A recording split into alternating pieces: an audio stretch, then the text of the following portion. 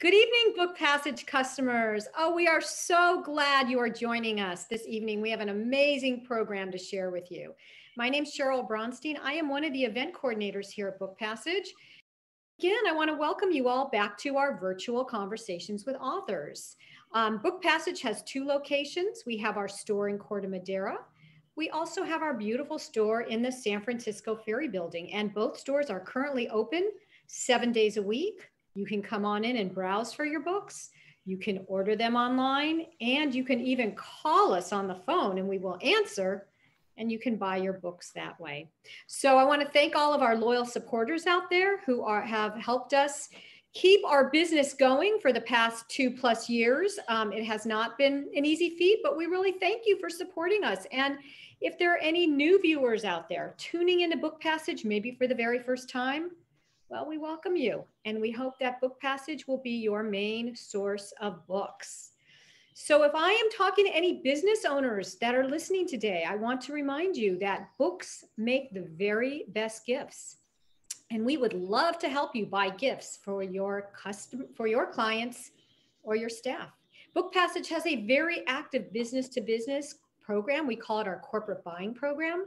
We can offer you very generous discounts on titles. We can often get signed copies of books. We ship all over the country, and we can usually get the author to do a Zoom call with your clients or staff. So it's a great program we have. I wanted to mention it. And if you are interested in this program, please call one of our stores and say, I am interested in your corporate buying program, and we will be happy to help you.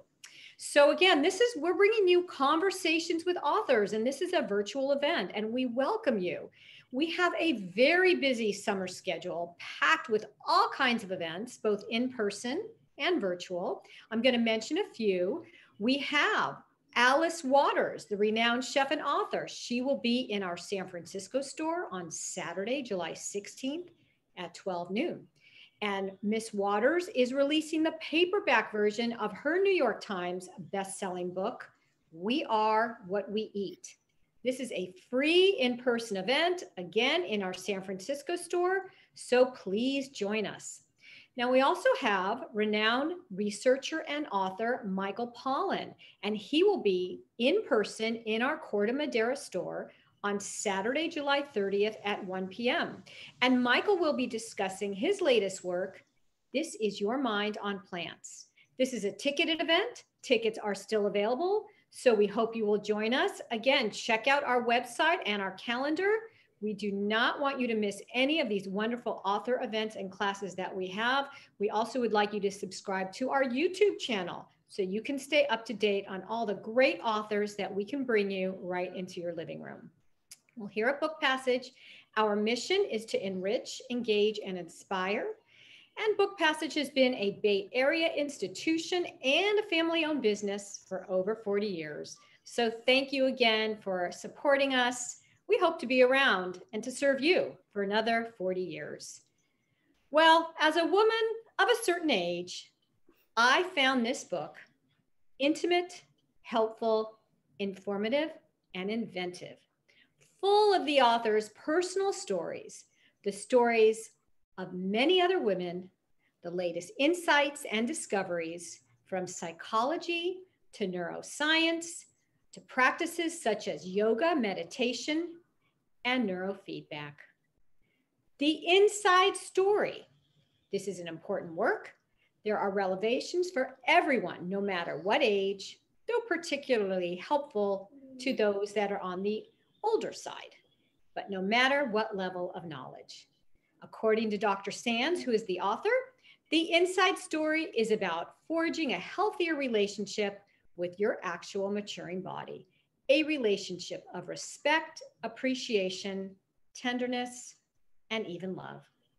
Dr. Susan Sands, PhD, is a clinical psychologist known for her trailblazing work in female development and body-based disorders. She incorporates Buddhist thought and meditative practices into her work with patients. A former journalist, she's published widely on the topic of eating disorders and body image, and is a core faculty member at the Psychoanalytic Institute of Northern California in San Francisco. We are thrilled that she could share this important work with our book passage community. Susan is joined today by Saul Rosenberg, PhD. Dr. Rosenberg is a clinical health psychologist with an expertise in healthy aging. He is a retired associate clinical professor of psychiatry at UCSF. So it is my great honor and privilege to welcome to our virtual book passage stage a very brilliant duo, Susan Sands and Saul Rosenberg. Welcome. Thank you. And welcome and good evening to our audience. Susan, why did you decide to write this book? Well, you know, something happens as you're kind of passing through your later 60s, I think, because that's when I decided to write the book. It was just becoming more and more clear to me that it's really not easy to be an older woman in our youth-obsessed society. I mean, it's hard probably for you too, Saul, to be getting older. I don't want to ignore the males here, but sexism as well as ageism is rife in our culture. And so I think women get a double whammy. And we have to deal with thousands of media images of young, slim, sexy women bombarding us daily. And from all of our various devices. And they're trying to brainwash us into believing that older people no longer have it and are no longer interesting or important, so that they can sell more anti-aging products. So as a result, too many older-aged or older women, middle-aged or older women, I'm 75, we anxiously fixate on how we look rather than how we feel. And we think we only look good if we look young, which means we end up at war with our own bodies, trying to triumph over aging, which of course will never work. And so I decided that I needed to write something for women. I wanted to help people feel more comfortable with aging and hopefully to even enjoy aging. How does the media affect the body image that women have? Well, I mean, everybody in the media, is young and beautiful and sexy and slim. And so this makes it look like this is what our society wants. So as we get older, we diverge more and more from that particular picture. And then, we feel like we're no longer valuable or important. And it's a real problem. And so many aging women are really, really unhappy because I think mainly of the media. Yeah. What's the difference between body image and body sense or body awareness? And why is that distinction important? Well, the word body sense is one that I'm using. It's not used so much, but I like it because it suggests that we're sensing our inner body. And that's what I'm encouraging. That's what I'm trying to encourage women to do, is to focus our attention down into our inner body and to try to live there rather than focusing on how we're being seen by others. So body image is our picture in our mind of what we think we look like and what we think other people see us as looking like. And so that's very much a picture from the outside. And I'm trying to move us from the outside, the body of appearance, into the body on the inside. In other words, not the one we see, but the one we feel. I mean, they're both important. You know, we want to look attractive and we want to look fit and everything, but we already know that. I think people need to know more about how important it is to be inside ourselves, grounded in our bodies, rooted in our bodies. There's a strength there. There's a feeling of being real there. Yeah. Does this difference between body image and body awareness really start in childhood as we learn about ourselves and our sense of self by what other people reflect back to us more than what we sense ourselves about ourselves? Yes. So it's not just the media. I'm glad you mentioned that, Saul. It's so important because, you know, we start developing our body image and our body sense very early in life, depending on how people respond to us. You know, are we, as babies, are we delighted in? Are we cuddled? Do we feel valuable? Or do we look into the eyes of our mother and not see ourselves reflected, but we see the mother's distraction or her worry or something? And I feel for mothers. I've been one myself, but I'm just saying that you know, how you are seen and responded to in your early years, as well as all the way, you know, up to the present time, it makes a huge difference. How does body image affect young adolescent women who develop eating disorders? Well, you know, that's the real problem for most people with eating disorders is their body image. Not only is it negative for most of them, but even more problematic, it's also not accurate. So if you're anorexic, for example, you may be, you know, thin as a rail, and yet when you see yourself in the mirror, you see yourself as too heavy. So what we found in the research, you know, is that how grounded you are in your body, how much body awareness you have, is really a necessary condition. We need to feel grounded in our body to have really good body image. And, you know, there's research done on that. They can see that people who are focusing in, for example, on their heartbeat and can do it well, you can actually see that that part of the brain that's monitoring our body, in other words, the part of the brain about body image, that's more activated. So we know that there's a connection between our body awareness and our body image. It's not only body image, though. How connected we are to our bodies also has everything to do with how emotionally aware we are and our sense of self. So that all of this we've discovered in the last, say, 2 decades. It's terribly important to develop this body awareness.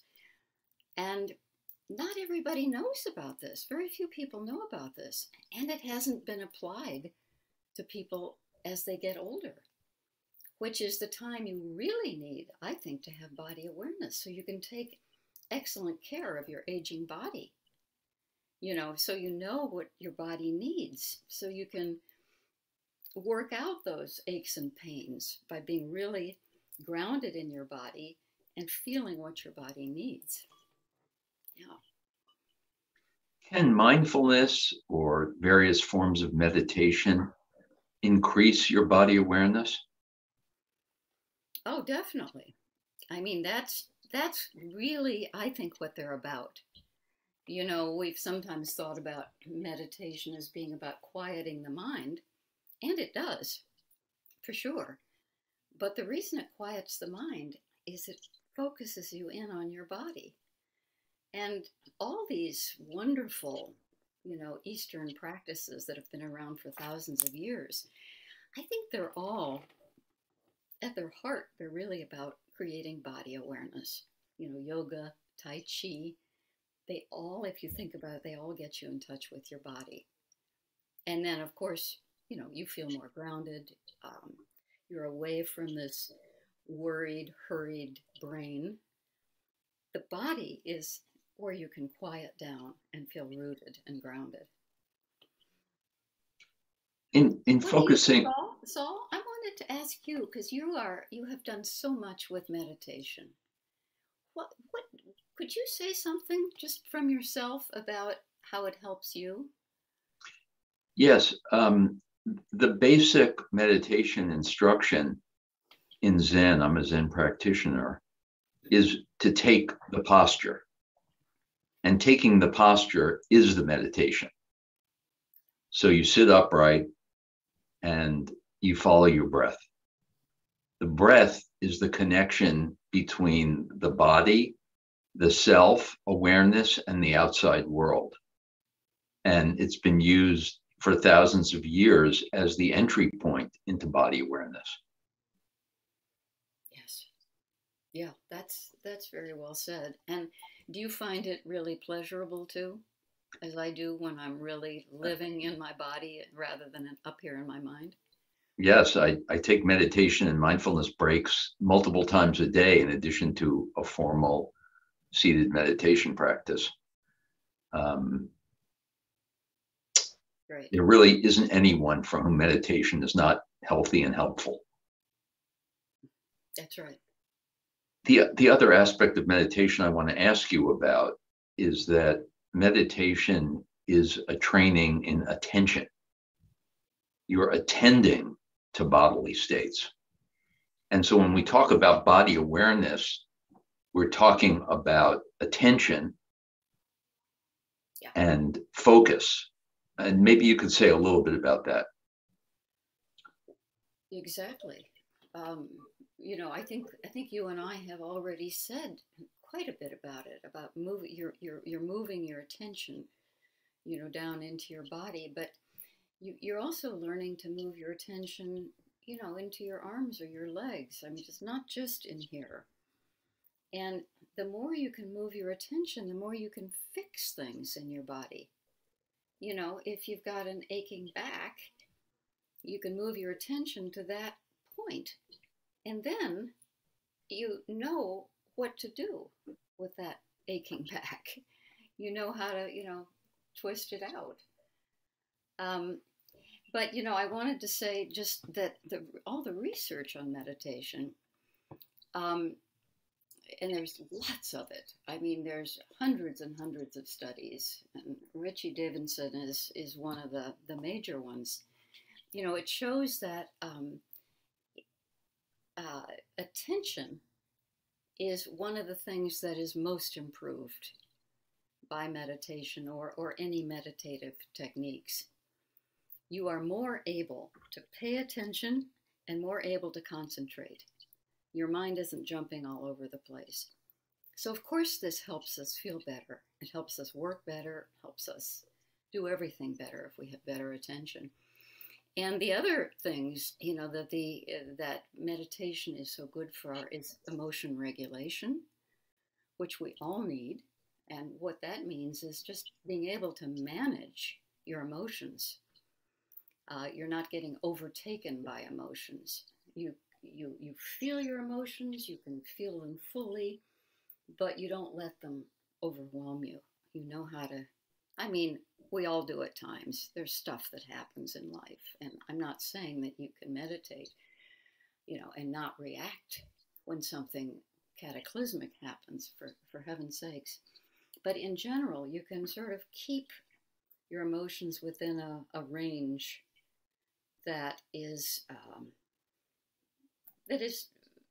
manageable, you know. And then the other compassion is another thing that meditation really helps with. And how helpful is it to be able to feel compassion for others?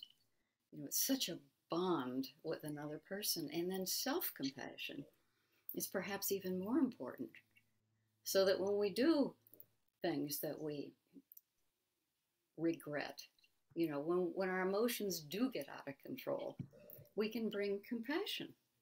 We can bring self-compassion to us and forgive ourselves, which makes life ever so much easier. I think it'd be useful to talk about how you think about and work with clients with body image disturbances. So let's imagine a young woman who's actually quite attractive and thin, who has an irrational belief that she's too fat and that she needs to starve herself to conform to the body image that she thinks society wants her to be. How would you think about working with someone like that, either in teaching them meditation or working in psychotherapy? How would you help someone understand and come to terms with this irrational belief that's leading to such harmful behavior? Yeah. Well, as a psychotherapist, I always start with the experience of the patient. I wouldn't start out by, suggesting anything. I would want to find out more about this particular person and how they think about themselves and how that may have developed from their early life.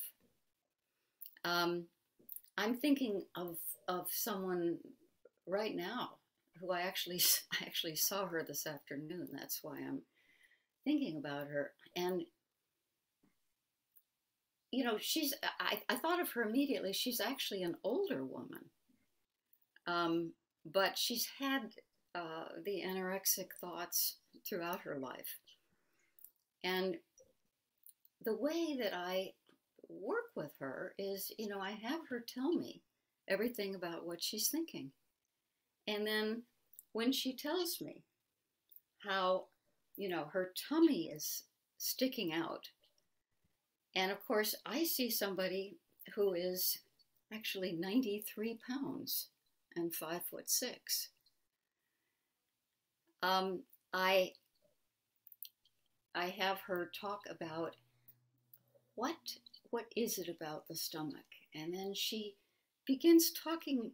Sometimes it becomes more emotional. It becomes less concrete. I feel like I just am too much. I feel like I've always been too much. I was for my parents. I feel like I'm too much for my husband, so that this thing which is physical becomes an emotion. I'm too much. So, that's one way. But then in terms of the practices, at a certain point, I did suggest, that she do some meditation. Now, meditation for this particular woman was not her thing, because sitting there, it just made more negative thoughts go through her mind. It just didn't feel right to me, the way she was talking about meditation. She didn't take to it. So I suggested yoga. Well, she completely took to yoga. And now she does it, rain or shine, 3 or 4 days a week. And she's continued to do this for years. And it's been incredibly important for her. And I'm just thinking of, she does it outdoors usually. We're in California. But then she was actually doing it indoors recently. And she looked over at the mirrors on the wall, and she looked at her body. And she looked at herself from the outside. And in this case, it was helpful, because she said, my tummy really wasn't sticking out that much. I'm really not that, that fat. And I don't think it was a coincidence that this happened, after a yoga class where she was really in touch with the inner body. So she was more grounded. She was sensing her body. So her body sense and her body image, came together that way. Do you want to say anything about that, Saul? I think it's a wonderful example of acquiring awareness. Mm-hmm. And what I would offer is that meditation is a unique experience in that you're observing yourself thinking as opposed to getting caught up in the story or the narrative in which you're the hero or heroine. And that in that observation, you can see yourself having certain thoughts and you can distance yourself from those thoughts. Exactly. And that practice is very useful. Right. And it's complementary to what goes on in insight-oriented psychotherapy, where you're trying to understand the origin and cause of the thoughts and feelings that you have and what you can do to change them. In meditation, you're observing the thoughts themselves, noticing how you turn them into a story and stopping the story, following your breath and coming back to whatever your experience is in the present moment without pushing it away. Right. And I like that idea. I mean, let me just focus in for a minute on how you're going back and forth. You're in your body because of the practice that you're doing, and then the thoughts always come up. So then you're watching the thoughts, and then you bring yourself back to the body. And then the mind does what the mind does. It starts thinking again. So you go up into the thoughts again. And so you keep on bringing yourself back to the body, back to the body, back to the body. And it becomes more and more of a habit. But there is that back and forth. I'm just aware of. I'd like to ask you about perception and interoception. Mm-hmm. Perception has been studied in psychology for over 100 years. It's the awareness and interpretation of outside stimuli. Mm-hmm. Whereas interoception is kind of turning perception inward. Could you say more about that and what the science that's been developing over the last couple of decades has shown about the value of interoception? Right.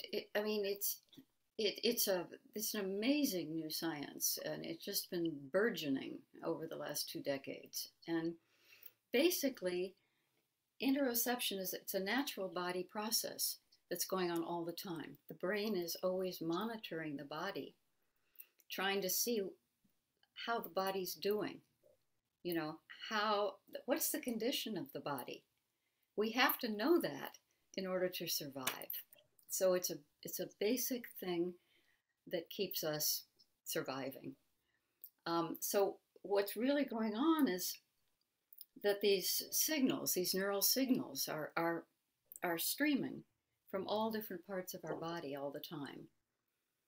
And through complicated sort of, mathematical processes, the brain is then trying to predict what may happen next based on, the body sensations.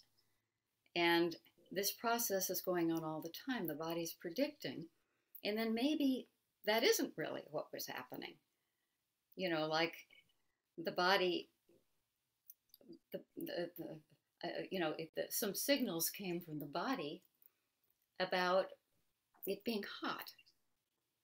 And so, you predicted, therefore, that the body predicted that it was getting hotter outside. But it turns out that actually your feet were near a fireplace. So that's called a prediction error. So then your mind has to decide, no, that wasn't right. This is what's happening next. So this is going on all the time. And as I mentioned earlier, you're not only getting a sense of the whole body in this particular part of your brain, which gathers all those signals together into a little map of the whole body. That doesn't only give you the sense of the condition of your body, it also gives you your emotional awareness, your consciousness, and your sense of self. So what an amazing science this is, and how it gives, and it proves what the ancients have known for millennia, that it's good to focus in on the body because it's the basis of all these other things. It's the basis of our sense of self, our well-being, our survival, basically. So body awareness is really the essential prerequisite for emotional awareness or emotional regulation. Yeah. And for our sense of well-being too. For all of these things. Yeah, I mean, our emotions come from our body. The sensations are turned into emotions. Actually, before it gets up to the cortex, and because that way, you know whether these sensations are good or bad for us. The emotions are really there to tell us, to put a value on these things. Are we doing okay or not? Do we have to make a quick change in either how we're behaving or how we're thinking about it? Is that hopelessly confusing? Yeah, there really is no such thing as just cognitive decision making. We're clearly not just simply rational animals. We don't make decisions based on reason. Reason's important, but emotion really drives us to what's important. It signals our attention and perception and affects all of our decision making. Yeah, exactly.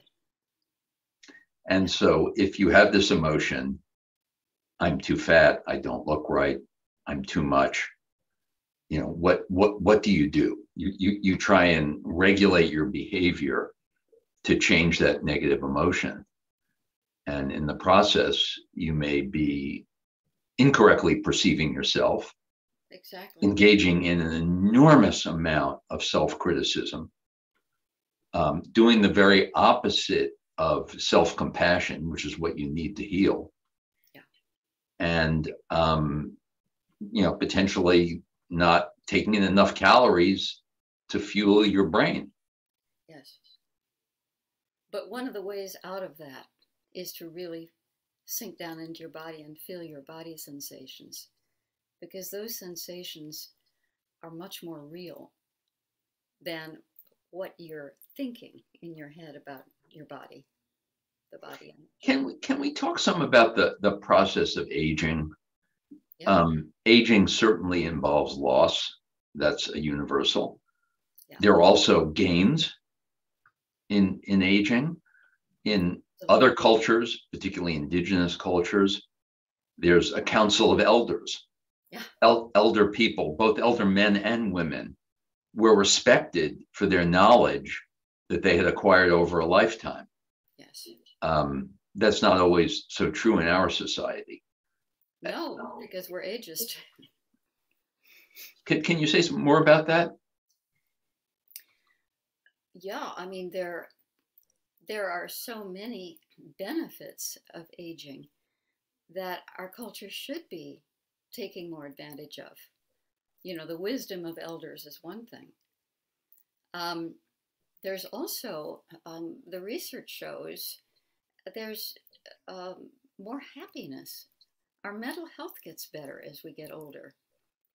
And this is a finding that's, is confirmed over and over again. And probably the most famous example is what's called the U curve of happiness, where they have asked thousands of people over various studies around the world, about how they feel at different points in their lives. And it's a U curve. People are happiest at the beginning of their life. And then it starts going down, down, down, down, down, down. It starts dropping more in the 30s. And then it reaches its low point in our middle age. and 47, according to some of these curves. And that was my worst year. I mean, that's completely right. And then it starts getting, you start feeling better, better and better and better as you get older. So it's a U curve. So we're happier as we get older. And according to some of the curves, and many of them, you keep on getting happier.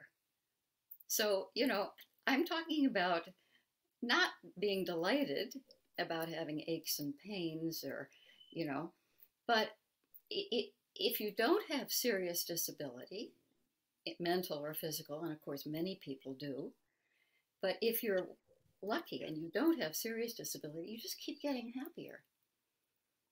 And now that is very cool. And that's my experience. And also there's something called, you know, the positivity bias,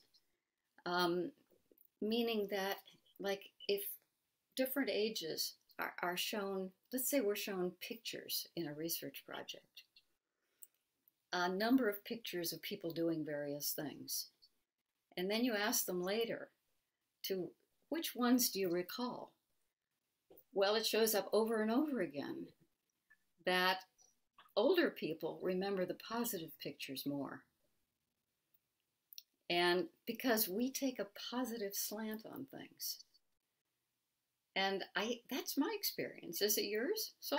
Well, I've seen, it is my experience, and I've seen an explanation for it, which is that as you get older, I'm 75 like you are, yeah. and you realize you have less time, yeah. you start to really focus on what's important, yes. which are experiences, not accumulating possessions. Right. It's time with family and friends and meaningful work and family and contributing, you know, giving back. Yes. Rather than being so obsessed with ourselves, older people who volunteer are much happier than people who don't. It's yes. good for their mental and physical health. Yes. It helps us more to give than to be given to. You know, that shows up again and again. But yes,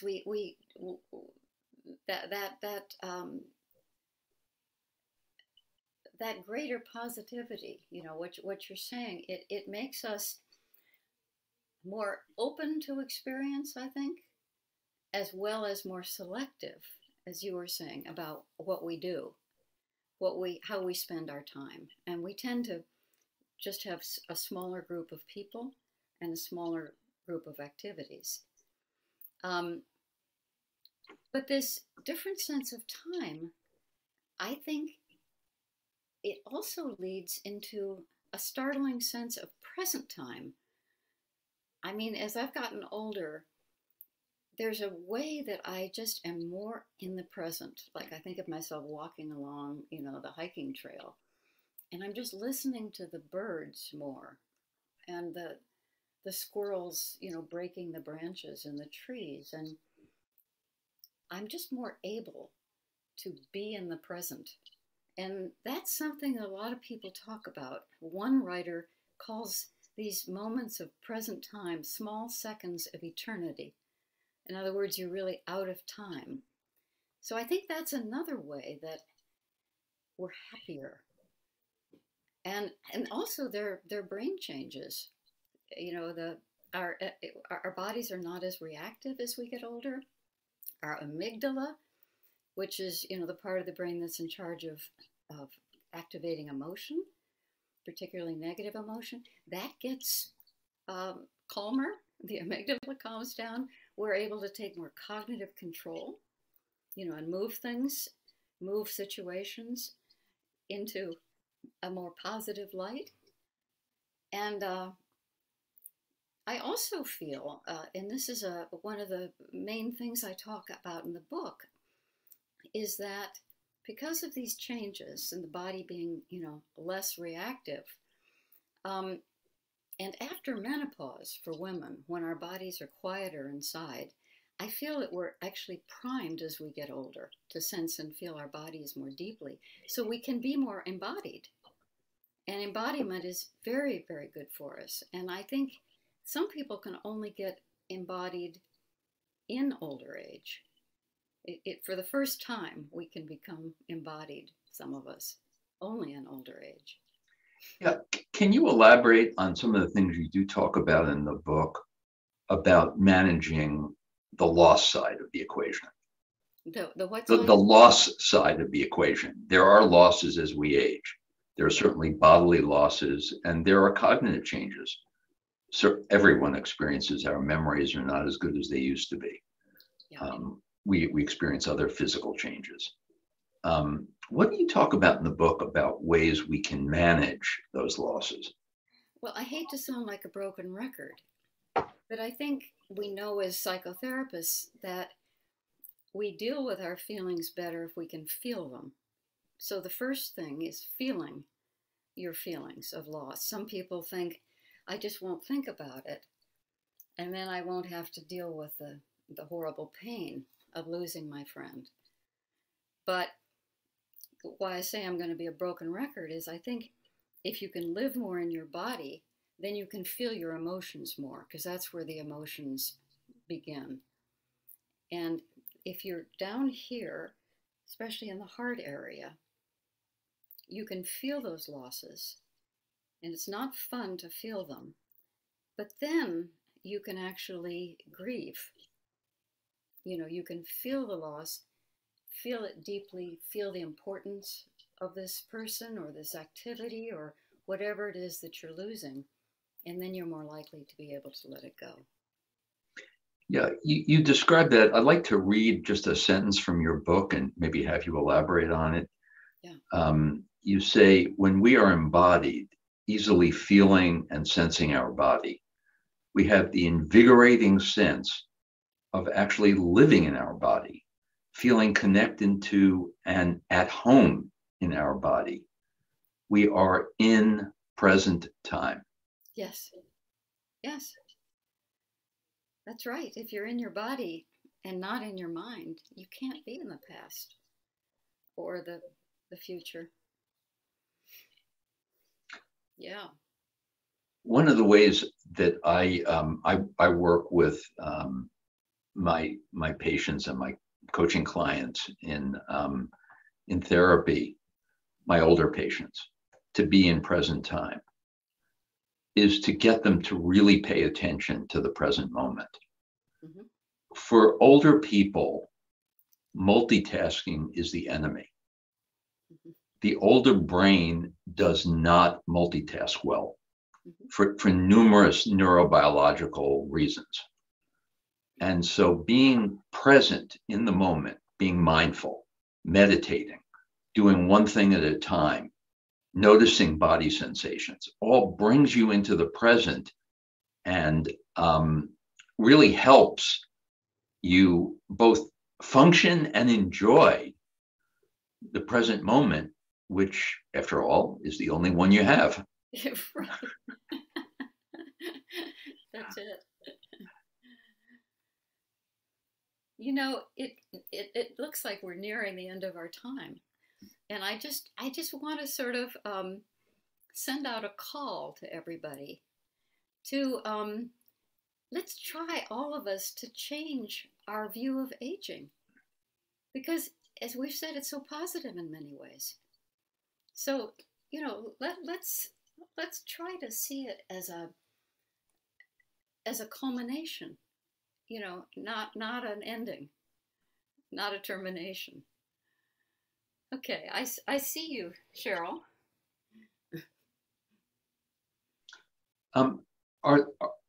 I would encourage listeners, if they want to submit a question, we would be happy to entertain them. We're also happy to just keep talking. And I'll just notice when any questions come in. Yeah. So I'd like to ask you about aging and stress and body awareness in dealing with the stresses of aging. Mm-hmm. Could you say something about that? Well, I think that just what we've been saying, that it's we're so much calmer when we're in our bodies rather than in our stressed out minds. So the best thing I think we can do in the moment, just right here, right now, is if we're feeling stress, to move our attention down into our body where it's much quieter and where we can feel what's really going on and get a different perspective, because we're not in that mind that just, it's like a rat on a wheel. It goes over and over the same thing. So you want to get out of that and into your body. And that will give you a perspective. And it's incredibly calming to be in the body. And breathing is so important.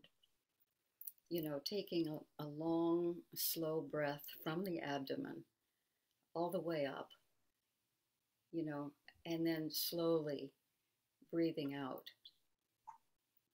And the most relaxing breathing, according to James Nestor, who just wrote this book on breathing, the most relaxing is to breathe in through the nose.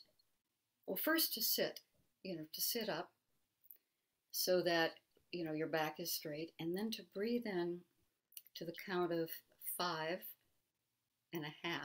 So I breathe in 1, 2, 3, 4, 5, and then breathe out 1, 2, 3, 4, 5. And you just keep on doing this. And it's like a circle. And according, to people who've studied this, we actually go through about 5 of these cycles. It couldn't be per hour. I'm forgetting now what it is, but it's very built into our natural cycles. So I see there's some questions. Yes. We have a question. What are a few tips or suggestions to help us connect with our body awareness? Yeah. Yes, I think, there's the just dropping down into your body. And then there are all these other techniques like breathing, like meditation. I think, anything that gets you into your body, taking a walk gets you into your body. Watching animals running on the beach, they're pure body, and that can get us into our body too. What would you say, Saul, or should we move on? So there's a lot of really interesting research on walking and being in nature. Mm-hmm. So walking in nature is not the same thing as walking down a city street. No. It's a completely different brain, body, and mind experience. Yes. And there is a particular value in being in nature as regularly as you can. Yes. And, walking in nature is something that almost everybody can do. If you can't do any other form of exercise, that is a fabulous thing to do, especially if you walk with a friend and have an emotional connection. There are a few things that are better than walking with a friend in a beautiful surrounding. I mean, for your body and your mind and,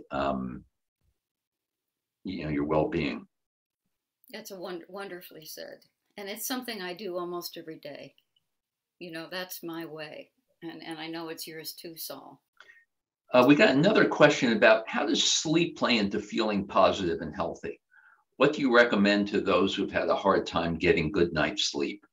Oh, boy, that's hard because, as you get older, sleep does get more difficult for a lot of people. But, all the research shows that sleep is incredibly important. Not only for the memory consolidation, that goes on, but also it seems to I can't remember the word for it exactly, but it seems to clean out the brain. You know, there's sort of residue that builds up, and sleep cleans it out, which is very good for us. In terms of how to sleep, you know, some of these breathing exercises are particularly good for it. You know, like Andrew Weil's idea of the, you know, you breathe in to the count of 6, and then you hold your breath for about 7, and then you breathe out for about 4. And you can find these in my book, or you can find them online, breathing exercises. And those are very helpful for sleep. Also, Yeah. counting backwards from 100. But just trying to get out of the brain and into the body, however you do it, is going to help with sleep. There are really good free resources for that online, and I would direct the questioner to. Yes. There's an association of sleep medicine that has all the latest science, which is quite fascinating. I can summarize it really quickly. I do a lot of work in this area. The best thing to do for sleep is to go to bed the same time and wake up the same time every day, including on weekends. It's really not a good idea to drink alcohol before you go to sleep. If you do drink it 3 hours before. If you drink a lot, it will disrupt your sleep because you get a rebound effect. As the alcohol gets metabolized, it's agitating, and you wake up in the middle of the night and there's not a whole lot you can do except meditate. Meditation is great for insomnia. Right. Let me just add to your list how important it is to have a completely dark environment. You know, even an alarm, even a clock that's got like a red dial can interrupt your sleep. So it's really. So I have another suggestion. Yeah. To the questioner. Read a physical version of Susan's book, not the book. Don't read it on a computer screen. Thank you, Saul.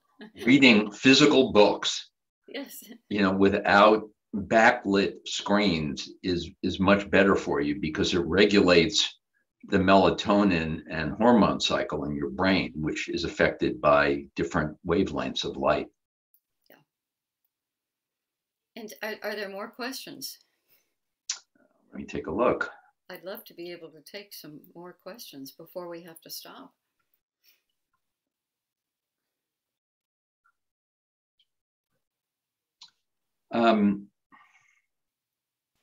Okay.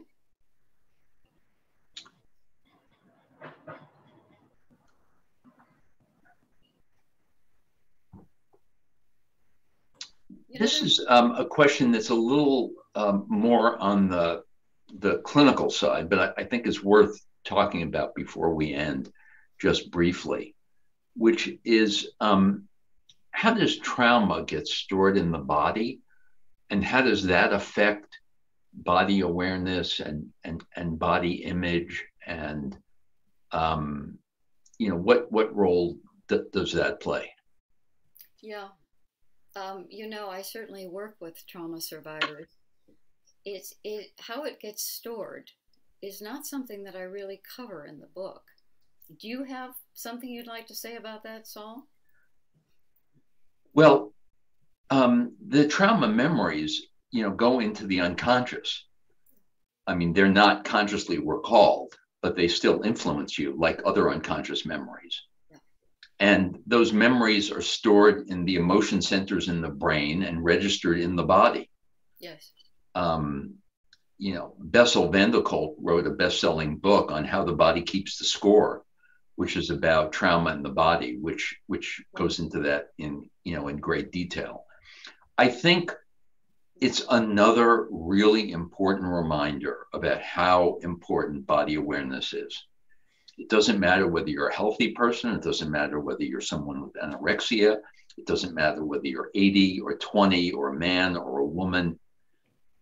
Tuning into your body awareness, paying attention to the body signals is good for your mental and physical health. Absolutely. That's a message I think that comes through really clearly in your book. Right. And clinically, in terms of trauma survivors, very often, you know, they don't have, as you said, they don't have conscious memory. So you want to ask them, what are you feeling in your body?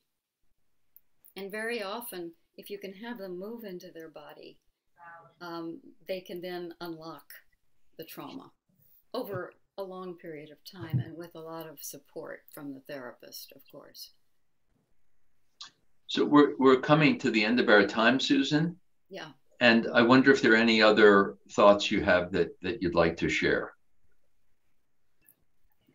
The only, I mean, I wanted to share the thought that it's been wonderful talking with you, Saul. And I really want to thank Cheryl and Book Passages for having us and hosting us. The only other thing I think is an important part of the book that is a part of aging well is to confront ageism, you know, and to try to ferret out your ageist beliefs. Because, you know, all the research shows that people who think of getting older in negative terms, they do get older. They do get older. And there's amazing research that shows that people with positive stereotypes of aging, or more positive, they not only have, you know, fewer heart attacks, they have lower Alzheimer's, but they also live 7.5 years longer. And that's such an astounding figure that nobody could believe it at first, but it's been confirmed over and over again. This is research by Becca Levy. And I mean, I'd like to leave you on that note, you know, how important it is to have positive views of aging. And that's one of the reasons I wrote the book, is because it's so good for you to hold positive views in your mind as you get older. And in fact, it is a very fulfilling time and an enlightening time in many ways. Well, I want to thank you, Susan, for appearing today. And I especially want to thank you for writing this wonderful book. Thank you. I highly recommend that everyone read it. And there's a special benefit to reading it at night before you go to sleep, because the research shows that what you read, or the information that comes into your brain before you go to sleep, you tend to remember. I thought maybe you were going to say it's so boring it'll put you right to sleep. No, not this book. Susan and Saul, what a great hour, and such an important work, and a very vital book. Again, the book is called The Inside Story by Dr. Susan Sands, and we are so grateful that she is on our virtual book passage stage this evening, along with Dr. Saul Rosenberg. It's been a great hour. I want to thank you both for being here and enlightening our book passage viewers and our community. You can get the book at Book Passage. Again, we love bringing you these free events, and we can do it when you buy your books at Book Passage. So please support independent bookstores, and you can subscribe to our YouTube channel. This event will be archived, so you can watch it at a later date. The book, again, Inside Story, available at Book Passage. Thank you all for listening, and we hope to see you again soon. Have a great evening. Good night. Good night. Bye-bye.